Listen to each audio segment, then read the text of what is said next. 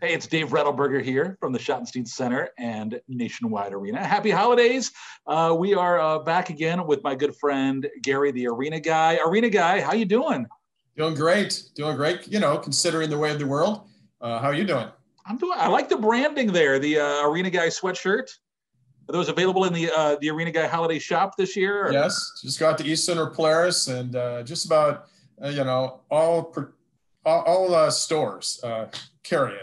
I like the display in the back of the Apple Store. I think was the one that really surprised me. That was a nice touch. So I think there's a special going on now. If you order before the 15th or the 15th, I guess, you can get delivery before Christmas. There you go. Act quick on that one. Having trouble talking today. I'm sorry about that. Oh, that'll be part of the fun. It's been a fun week for music. We had Taylor Swift release a new album and a new McCartney album coming out this week. It's kind of fun to have new music to listen to. It is, since there hasn't been as much new music during the pandemic as, during a normal time. So Taylor Swift, she came out with her new album, Evermore, right? And just really surprised everybody with that. And which is kind of fun. That's kind of fun. And that's part of what Taylor Swift does. She's not really predictable. And then McCartney has probably one of his best reviewed albums in a long time of original material. And I haven't heard the album yet, but I've read the reviews and it sounds really great. And being a McCartney fan, I'm actually looking forward to getting that. Yeah, I like that he called it McCartney 3, right? Because it's definitely putting a signature on it with it saying, hey, this belongs of the McCartney trilogy, I guess now. So that's kind of cool. Yeah, very cool. Hey, so our topic today, speaking of music, which is what we do here, often in live music, is the greatest Christmas music songs of all time. Before we get into our list, though, Arena Guy, are you a big Christmas music fan? Do you turn on Christmas music in early November and keep it on through the whole holiday season, or what are your personal Christmas music habits? I love Christmas, and I'm a sentimental Christmas guy. I believe in traditions, and I love what Christmas is and what it means and the joy that it brings and just everything that Christmas is. But I typically do not begin until after we see Santa Claus at the end of the Macy's Day Parade on Thanksgiving Day. So that is the exact moment that I believe is acceptable. I am 100% on the same page there with you. Yeah. So I normally do not decorate before then. Out of a little curiosity, sometimes, radio stations will start playing Christmas music early, and I might tune in just to get a little taste, but it's not a regular thing. But pretty much after Thanksgiving, and especially like in the weeks leading up to Christmas, I'm listening to it on a pretty regular basis. So I love Christmas. I am from Illinois, so I go home for Thanksgiving, and sometimes, I'm home for like 4 or 5 days. Then I come back. You don't really feel like setting up the tree right away. And then before you know it, it's like 2 weeks before Christmas. So what I've been doing the last couple of years is I put up the tree before Thanksgiving because of my travel schedule, but I don't decorate it until after I get back. Is the tree decorated now? It is. I have to say it is. Well, let me clarify. Oh gosh, to know me is to just scratch your head all the time. My downstairs tree is a regular tree, and it's comprised mostly of ornaments that my dad and my mom have made. My dad and mom both are incredibly talented and have made these ornaments, and there's filled my tree from over the past couple of decades. And upstairs is a smaller tree, and I put entertainment themed ornaments on there, music ornaments, TV show, classic movies. I got some It's a Wonderful Life, Sinatra, Elvis, Andrea Bocelli was added to it this past year after we did him last December. So so that's kind of my fun entertainment tree. I might have, maybe I could see a segment. Maybe next week we'll do, have you highlight a few pieces on the tree. That could be fun. Okay, sure. Well, today we are talking about the, and because I love that idea, we, much like you, have our tree up. It's been up. We have the ribbons on, we have the lights up, but haven't done the ornaments yet. Maybe tonight, Maybe we'll see. Right.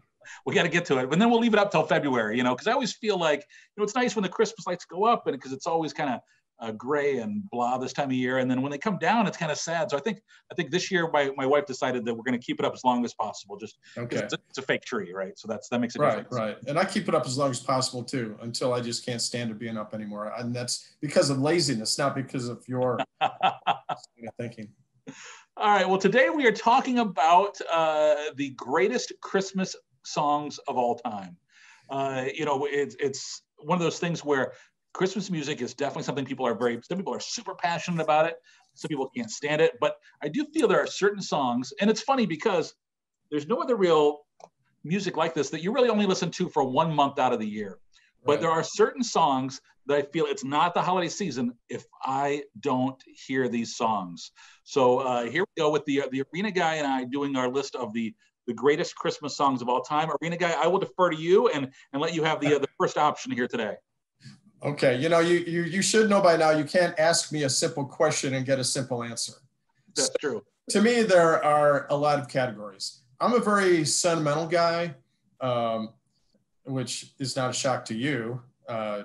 Anyone who knows me knows that I'm a sensitive, sentimental guy. So like you say, it's not Christmas until I hear White Christmas by Bing Crosby, the Christmas song, which is Chestnuts Roasted by an Open Fire, Nat King Cole, or Holly Jolly Christmas by Burl Ives, or It's the Most Wonderful Time of the Year by Andy Williams. Those are the standards, and you just snuck 4 in already. Well, no, I'm not. I'm gonna give you my list. This is outside of my list. You know what? I got you. I'm with you. This is my explanation. So you need those standards to be a part of Christmas, and by those artists. And there's a handful of others. Totally agreed. Yeah, and then there's the ones, and I guess I mentioned Holly Jolly Christmas, which is from Rudolph, which is my favorite. I have to watch all the TV specials. It's part of my tradition. So I watch Rudolph and Frosty, and now on cable they've got some of the other standards like The Year Without Santa Claus and all that kind of stuff. And It's a Wonderful Life is a must. My all-time favorite movie, tied with The Lion King, of course. But and Rocket Man. So so music from those are real important also. And I have to say, to go along with the sentimental side, is we used to spend Christmas Eve at my grandparents' house, and they had these albums. The younger people listening and watching, an album is a 12-inch piece of vinyl. Actually, they're coming back now, so you probably know what vinyl records are, but they would be like from Firestone or a gas station. Marathon. Compilation of artists like Barbra Streisand or Glenn Campbell or Mantovani and some of these, Percy Faith and some of these instrumental people that were popular back then, and they put them on one album. And I love those albums because it brings back memories of those days as a kid when my grandparents would put those on. So, and then there's as I just kind of continue, feel free to interrupt me at any time. There are also standards that are considered to be a little more contemporary, but there aren't really any contemporary classics, really. If you think of songs that are considered to be somewhat modern, because most of the Christmas classics are either the carols that go back centuries, or White Christmas, I'll Be Home for Christmas, World War II era type stuff. There really hasn't been a new standard in the past. We're talking like 40 or 50 years. The closest might be Mariah Carey. Let's say that's the one that stands out to me but that's already 25 years old. That's crazy, right? It's crazy. So there hasn't been like a new standard in the past decade, but they used to come out like 3, 4, or 5 a year, way back when, before we were even born. So, are there new standards? So my list is comprised of a mixture of both, but my list, I've kind of done some more contemporary people. And so I don't know if you want me to go through my whole list or just do one at a time. Just give me your first one. Give me off the top of your list. I have to start out when I had my radio show before I moved to Columbus, between working in arenas. I did a Christmas special every year, and I kicked off my Christmas special with no shocker, an Elton John song called "Step Into Christmas," which I think is like the perfect first song because it's cheerful, it's happy, it's welcoming. Welcome to my Christmas song. It's a great starter song for the season or a special, and it's just happy. It's everything that Christmas is entails about, friendships and happiness and the joy of the season. So that's my first one, Elton John. But that came out in 1975. So we're talking 45 years ago. Yeah, and my first one I'll throw out, I think also at least was recorded in 1975, which is, it's an older classic, but the version I have to hear every year is Bruce Springsteen and the E Street Band, Santa Claus Is Coming to Town. I know. I just think it's one of those. Now, not everybody loves that song. Some people really hate that song, but to me, that's a Christmas classic. I like it too, and I totally agree. You have to hear that song. That's one of those you have to hear, and 100 other people can do it, and 1,000 people did it before Bruce, but Bruce's version is the one that really sticks. Yeah. I did that for a concert. There was talk about him doing a Christmas album at one time. He really wasn't feeling it because to do a Christmas album, you have to usually do that in July. He wasn't feeling Christmas in the summertime. So he did a live version of that and Merry Christmas Baby at a concert. And those versions get regular airplay now. And it's cool to see the Boss represented at Christmas time. Absolutely. And I remember, I think it was 2002 on the Rising Tour when Springsteen played here at the Schottenstein Center.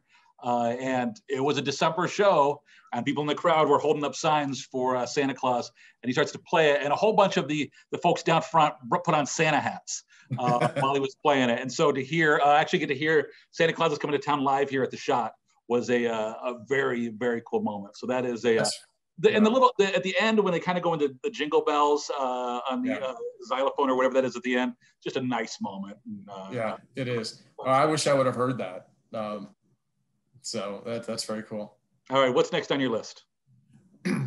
Well, when we talk Christmas songs, we talk about songs and there's carols. There is a difference. Carols tend to be more religiously based, and the songs are more like White Christmas, chestnuts roasted on an open fire, and that kind of thing. One of my favorite carols is "O Holy Night." It's one of my favorite songs ever, and a lot of people have done it. A lot of people can't do it, or they can't do it justice. There's only a handful of people that I really like hearing that song because of that carol, because it's such a great song. It demands a great vocal. It's a powerful, it's just a powerful song. So yeah, for sure. The most recent version that I really like of this, and there's a handful that I do like, is Josh Groban. Oh, okay. A really great version. You know that I like him as an artist anyway, and his version, his Christmas album is phenomenal, by the way, but the "Oh Holy Night" song version on there is just outstanding. I thought you were going to go with Neil Diamond's version. No. I like Neil Diamond. He's done a couple of Christmas albums now, which I think is very interesting, but that does remind me, though, I do have another song that did not make my list that is Neil Diamond. That is actually one of my favorites. Throw it out there. Go ahead. I need "You Make It Feel Like Christmas." Yes, that's a great. It is the first one. That's one of those songs that I don't know why it didn't catch on, because it's got the great sentiment for Christmas. It's Neil Diamond. It's a great Neil Diamond ballad. It's one of my all-time favorites. I neglected to put that on my list, but that is definitely on there. "You Make It Feel Like Christmas" by Neil Diamond. That's a great track, and I do enjoy a lot of his Christmas stuff. It depends. Like you said, it's interesting. Yeah, some of it's a little whimsical. That's okay. When he tries to go a little serious with Christmas music, I don't know. I think he's hit or miss. Silver Bells. I'll leave it at that. Okay.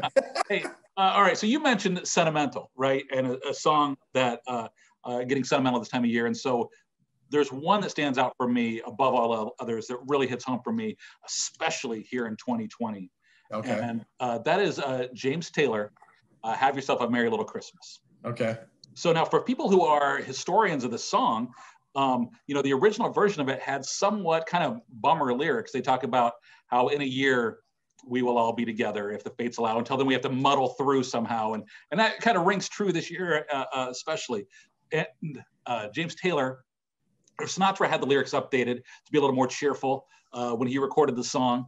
But James Taylor went back to the original lyrics when he did it for his Christmas album, which is one of my favorite albums all the way through. But his version, Have Yourself a Merry Little Christmas, top of my list. It's a good one. I like it too. You know, the original version was Judy Garland in Meet Me in St. Louis, the movie, which was not a Christmas movie, but it was.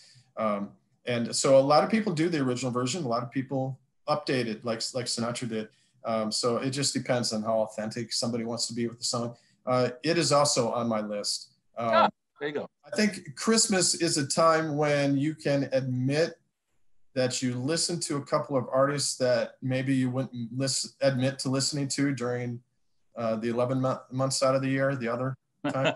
And so I think I've got two favorite versions of the song. And one is the one that we do hear on the radio all the time, which is the Carpenters, Have Yourself a Merry Little. Okay. I like their version a lot. And I love Carpenter's Christmas music. And I will admit that. Now, you know, maybe I'm the most unhip guy in the world if I admit that I listen to them any other time of the year. But Christmas, that ship has sailed, my friend. Yeah. Their first Christmas album is outstanding. Merry Christmas, Darling. Is that on the list? Is that? Yeah, it is not, but I like it. It's a good track. You know, it's one of those, again, it's another one of those that came out, I believe, in 1970. So we're talking 50 years. Yeah. And it's considered one of the newer Christmas songs. Right. But there was a charity album that came out, and Kenny Loggins did a version, which knocks my socks off. It is really good. And nobody ever hears it because they don't play his version, but it's really good. And that's just another great Christmas standard. Yeah, I'm a big fan of The Pretenders. Chrissie Hynde did a version on the very special Christmas album. Which is a fun album. Yeah, it's a great album. You know, the Run DMC Christmas and Hollis track is on there. Another one of my favorites, Eurythmics Winter Wonderland. That's just a great album. But Stevie Nicks actually doing Silent Night. Yeah. Got top 40 airplay, which for Silent Night, you know, hundreds of years old. that is one of that came out at a great time in the mid 80s, and it's just a great Christmas album. There's a whole series of those which have some hidden gems on there. Yeah. All right, what's next on your list, Arena Guy? Okay, well, you know, we touched on Have Yourself a Merry Little Christmas. Go back to another contemporary song, which is probably 40 years old at least, and we've done her in concert. She's kind of thought of as being one of the more modern day Christmas artists. Like, you know, when you think of modern day Christmas artists, you think maybe now of Michael Bublé a little bit, and certainly Amy Grant. And she has a song. She does all the great songs and carols on her 4 or 5 Christmas albums. But the one that I like the best is personal to her. It's called Tennessee Christmas. And it was a hit record at the time. It doesn't get that much airplay anymore. And I don't know why. I love it. And it's one of my all-time favorite Christmas songs. So that's one of those I have to play on my own. Yeah, her first Christmas album is great. But Tennessee Christmas, which we've had the chance to see live at Nationwide Arena a couple times recently, is a special song. And the crowd goes nuts when they hear it. Yeah. I don't know why it's not included in the mix. My wife got a Tennessee Christmas t-shirt at the last Amy Grant Christmas show. Oh, really? She wears it year round. It's always a Tennessee Christmas in our house. And it's neither Christmas nor in Tennessee that she wears it. So, yeah. That is true. Well, next on my list is a song we talked on the sentimental side, but part of what I love about Christmas too is some of the goofy Christmas songs. And my personal favorite is an old classic, which doesn't get a lot of airplay, but for those who do enjoy it, it hits home for me. A gal named Gayla Peavy, and I Want a Hippopotamus for Christmas is one of my all-time favorites. My family sings along to it every year. We really enjoy it. That is a must listen to every year at Christmas time in our family. I'm just surprised you know the artist's name. Could you get more obscure? But the song is a classic. You know, when you get to the quirky like Spike Jones and you know, All I Want for Christmas is My 2 Front Teeth, or the Dr. Demento Christmas album. Which is so much fun. And so you have to be a little careful with the quirky stuff. You know, you need to hear Little Chipmunks. Yes, absolutely. You know, you need to hear the hippopotamus, and you know, all I want for Christmas, two front teeth. You don't need to hear the barking dogs do jingle bells. Once in a lifetime is enough. Once is enough. You can argue all day long with somebody about grandma got run over by a reindeer. I've interviewed Elmo several times. You know, the first version was with Elmo and Patsy. And Patsy, right? Yeah.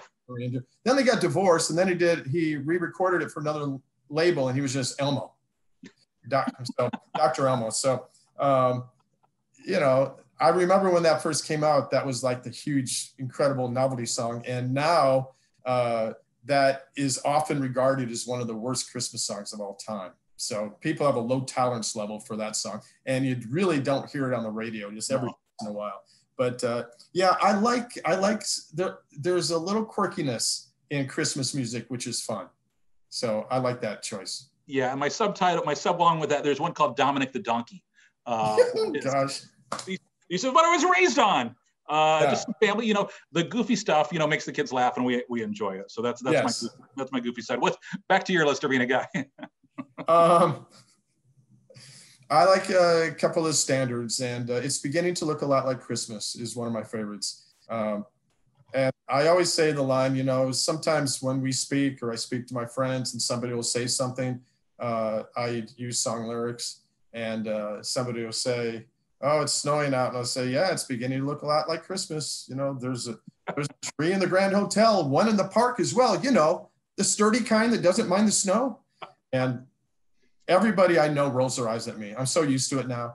But I love that song. And, you know, it was originally done by Bing Crosby, but it's been done as with almost all Christmas music, it's been done by so many different people. And it's just a good one. Michael Bublé actually hit the top 10 on the Christmas charts with his version of it. Yeah, it is a great song. You mentioned Bing Crosby, so I have to pull one of my favorites off my list, which is Bing Crosby and David Bowie doing Little Oh my gosh, how did I forget that? Peace on Earth, yes. Which is just, it's two generations coming together, and it's just, you know, they used to run the video on MTV when they ran videos, yes. Right? But it's just their voices together. It's just, it almost gives you chills just when you hear it every time. An unlikely pair. David Bowie was a guest on Bing Crosby's very last Christmas special. Yeah. And I think either Bing Crosby passed away right after that special or he passed away just before it aired, but it was about the same time. So that was, to keep using the word sentimental, which I guess is you can do at Christmas time. That song then was pulled off, kind of like during Princess Diana's funeral when Goodbye England's Rose or Candle in the Wind 97 was pulled off TV to play on radio. They did the same thing with this song, and top 40 radio stations were playing it off, just recorded off TV. And then they released a 45, which I do have, but it's from the live recording because they never did do a studio recording of it. And what a great song.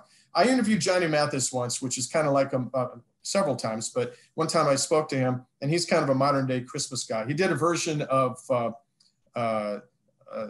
Sleigh Ride with Bette Midler, which is really okay. Good. I haven't heard that one. But I told him, you know what you ought to do in your next Christmas album is redo that song. Instead of Bing Crosby and David Bowie, you know, just give a call to Reggie, give Elton John a call, and you and Elton John redo that song, and that could be a modern version. And he said, I like that idea. Of course, it's never happened, but it was a good suggestion. It was worth a shot. Yeah. All right, so looking at that, I have a couple more on my list, but what do you got? You still have a couple left, or one or two? Well, yeah, those are kind of my top 5. You've mentioned a couple that I really should have included on my list, which was Bing Crosby, David Bowie. You know, you Make It Feel Like Christmas, which is a great Neil Diamond song. Johnny Mathis's last Christmas CD, which won the Grammy Award for Best Pop Album of the Year a couple years ago.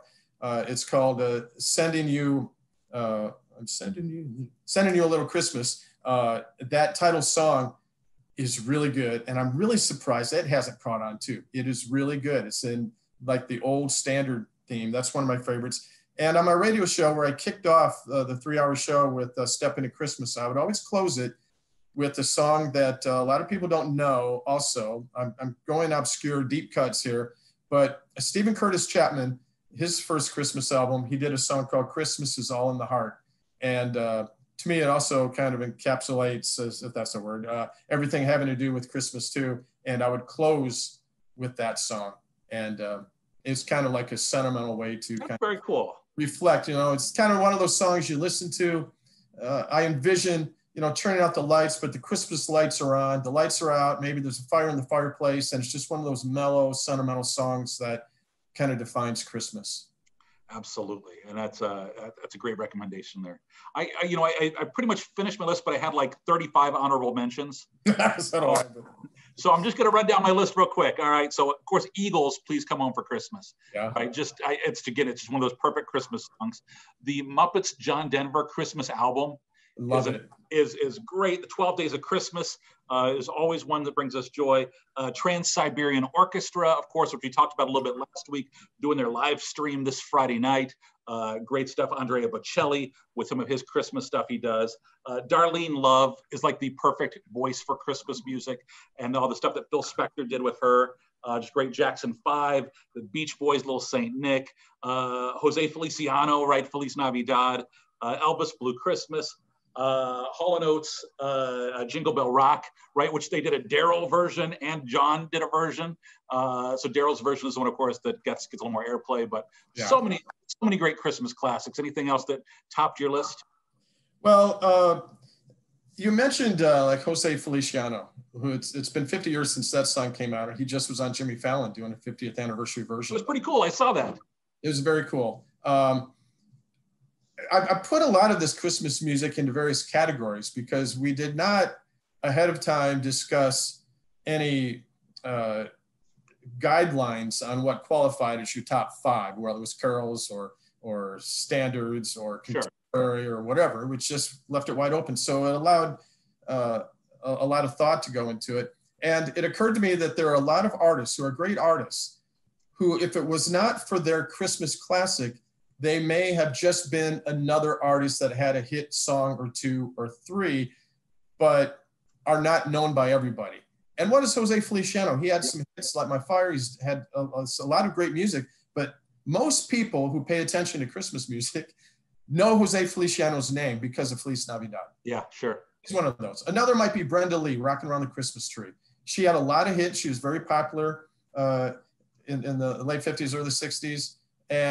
But every year she gets that airplay with Rocking Around the Christmas Tree. A lot of people have covered it, but it's her version that's definitive. So Brenda Lee is forever in our heads because of that song. Even like Gene Autry. Roy Rogers is probably more famous, but Gene Autry doing Here Comes Santa Claus and Rudolph the Red-Nosed Reindeer. Every year we hear Gene Autry, and the legend of Gene Autry continues. And you mentioned Jingle Bell Rock. It's done by a guy named Bobby Helms. Yeah, sure. For the original version of Jingle Bell Rock, and hearing Bobby Helms, and that version gets the most airplay, nobody would even know who he was. So Christmas songs do keep some careers going, I think. Darlene Love, Letterman had her on every single year to do that song. It's one of his favorite moments of the year. Favorite moments of the year. And we all look forward to it. It became a tradition, and I'm all about tradition. So she would be on, and when he went off the air, poor Darlene Love, where does she go? Well, The View has now picked it up. So the last couple of years, she's been doing The View every year. I did not know that. Singing that song. Whoopi Goldberg does a big spiel about it, and it's awesome to see her do that. Another song that I think is just really good, just one of our great vocalists. I don't believe she belongs in the Rock and Roll Hall of Fame. I mean, this was a past conversation, Whitney Houston. But can you think of anybody with a greater voice to sing some of the classic Christmas songs? And she does a version of Do You Hear What I Hear? That's the one, right? Oh, that is vocally stunning. It is perfection. And actually, Carrie Underwood does a great version of that as well. But Whitney, well, just... I know. Yeah. So that song, I heard it the other day, and I was thinking, oh my gosh, I have to mention this today, because vocally it's perfection, and it's just really what you feel like you're sitting in a church with the candles and you hear the song and you're just moved. So, you're absolutely right, and that is a classic. But it brings me to my question for you. which is, and this is real music nerd stuff, right? Okay. For people who have physical copies of albums, right? Whether it's Yeah. vinyl or CDs or God help you, cassettes or 8-tracks, right? I know that you, much like your book collection there behind you, you are very careful in how you organize your Yes. music collection. Yes. So if somebody has a Christmas album, so let's say it's Amy Grant, for example, are you going to put the Christmas album with the rest of her albums, or do you keep all the Christmas music separate? Is it its own separate subcategory? Well, to me, it's a no-brainer. I've got a separate category of Christmas music. Occasionally, there will be an artist like Neil Diamond. You Make It Feel Like Christmas was on a studio album, and it was included in his. He also re-recorded it with a very inferior version, I feel, on his first Christmas album. But the best version is on his actual studio album of pop hits, pop songs. Yeah. So that then goes under Neil Diamond. But the Christmas albums have their own category. There you go. I thought so. So yeah, I'm the same way. But now that I digitized everything, I actually make a second copy, and I file it twice. Yeah. These are important things we have to decide. By the way, you mentioned Feliz Navidad and of course Jose Feliciano. Let me tell you, Christmas is not complete until you've heard Feliz Navidad by our good friend William Shatner. Have you ever heard this version? You have to look this up. It is so tremendously Shatner that it's absolutely worth a listen. You have to find this one, but it's an absolute classic. I'm not sure I've heard it. I'm gonna have to listen to it. I'll send that one your way. Yeah. All right. So before we wrap this up, though, I want to ask you, what is your least favorite Christmas song? Oh, wow. To me, it's, there's always certain ones that, you hear that and you reach for the dial, right? You hit that button. And there are a few for me that I may not mention to be politically correct here in the business, but for me, I know, right? It's tough, but it's Grandma Got Run Over by a Reindeer for me, for sure. Okay. That's one that just. So that's a safe one to say. Yes. You don't want to say what you really feel. Yeah. How about you? My least favorite. For one thing, there are a couple of songs that are considered Christmas songs that always get airplay that are not Christmas songs that drive me crazy. I don't care about songs like Winter Wonderland or Sleigh Ride, which are more about the season. That's okay. Okay. About winter, that's all right. It's not really Christmas, but it's about the season. But Baby It's Cold Outside, I just don't. Everybody does that song as a duet. Don't like it. It's just not a Christmas song. It might be okay as a regular song, but it's not a Christmas song. It's not even a holiday song. It's about drinking too much and whatever. I think the political correctness era has come for that song, and it's disappeared to a great extent. I still hear it. I've heard it. I've heard it a few times already. Also, from The Sound of Music, My Favorite Things. Yeah, there's a brief mention of Christmas, right? Just a brief mention of Christmas, but it seems like it's about everything that Christmas is not about. It's about, give me this, this is what I want. Give me, these are my favorite things, give them to me. It's fine within the context of The Sound of Music, but it's not a Christmas song. Hey, get me these gifts, will you please? I don't like it. That's not what Christmas is about. I would have to say, if we get more into the contemporary vein, and this is an artist that I hope we do again, but I hope he doesn't watch this. Paul McCartney in Wonderful Christmas Time. I just don't like it. Sometimes I force myself to listen through it a few times because you know what? It's part of Christmas now and you hear it. But it's not my favorite at all. I lyrically, I don't even know what it is. It's pretty simple. And there you go. There you go. You know what? No, I'm not going to argue with you now. There's so many, and good or bad. I love to hear what all the different artists do with them, and different interpretations of. I can listen to the same song, 10 different times with different people singing it. Everybody kind of adds their own thing. That's my only thing. If you're going to record it, do your thing with it, right? So have some fun with it. And right, exactly.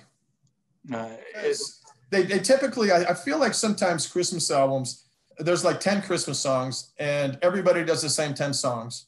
And I always loved when I interviewed artists that did Christmas albums was, when did you record the album? And how did you get into the Christmas spirit when it's 90 degrees outside and you're sweating? Yeah. And they would say they put up Christmas trees, they would put presents under the tree and all that kind of stuff to get into the spirit. But so many albums seem like they're kind of like production line and low production values. Let's record this in 3 days and put it out without a lot of money behind it. The most traditional arrangements, right? Yeah, but then you get an artist like a Josh Groban or TSO or somebody where, man, it's genius. I mean, it's just pure artistry in there, and you can tell that the time and effort, and there's a true love for the project rather than just saying, okay, what's next? Oh, we're doing Winter Wonderland, okay, and then we'll do Rudolph and Frosty, and it's very simple, and you just kind of spew it out. I feel like a lot of them are done that way, but because the same songs are recorded. Ooh, right. I admire a project like what Sia did last year, where she actually put out an entire album of Christmas music, but it was all originals. Yeah, and it was actually pretty solid. None of them have gone on to become a standard yet, but there's some great tracks on there, and that takes some guts to do. It does take guts because nobody's going to play it. Right. Because they play the songs that people know and you can sing along with in the car. So it's a very cool artistic thing, but as far as, are we going to hear Sia a year or two or even this year on the radio? Probably not. Right not, no. Unfortunate, because we need some new ones too. One honorable mention I have to mention. Yeah, sure. In the quirky category, Dolly Parton has a new album out called Have a Holly Dolly Christmas. Yes. And in it, she and Jimmy Fallon do a version of the Mariah Carey song, All I Want for Christmas Is You. That's great. It is so much fun. I'll check that out. It's not going to get more airplay than Mariah, but it's just a fun. This past weekend on Saturday Night Live, Melissa Villasenor during Weekend Update did a great Dolly Parton Christmas impression that is definitely worth seeking out. It's some fun stuff. So, and I saw a little bit of the Christmas special with Dolly. You can't go wrong with Dolly, right? No, Dolly, it was a great Christmas special. It was fun. It was socially distanced, so it was a little bit different, but she made it very interesting. On the Saturday Night Live bit, Dolly actually tweeted and said she looks better and sings better than me. I loved it. Oh, that's great. Dolly, she's killing it this year, right? She helped with the vaccine. She also I think saved a kid from a car accident recently. It's 2020 has been Dolly's year. I'm glad somebody is doing Imagination Library program. She's got a couple books out, a big a collection of her music, and a new Christmas album, a Christmas special. And I believe on Netflix she's got a series of movies based on her songs coming out. So she's crazy busy. That's good for her. I'm glad somebody's working. Yeah. Hey, Arena Guy, I know you do some fun stuff on social this time of year. As always, where can people find you? Just look under the Arena Guy, Facebook, Twitter, YouTube. Our past podcasts are on there, including these, and just a lot of fun. I think maybe we should mention too, just maybe a couple of streaming concerts. We kind of mentioned TSO. Yeah, please. On the 18th, and go to TransSiberianOrchestra.com and get all the details, but it's on the 18th, this Friday, depending on when you view this. It's an annual tradition here in Columbus for the past 20 years. And it's just magical. Yeah, it really is great. And the fact that we can't do shows this year, this is an alternative way to enjoy TSO and keep the tradition going. And they'll be back next year, I'm sure.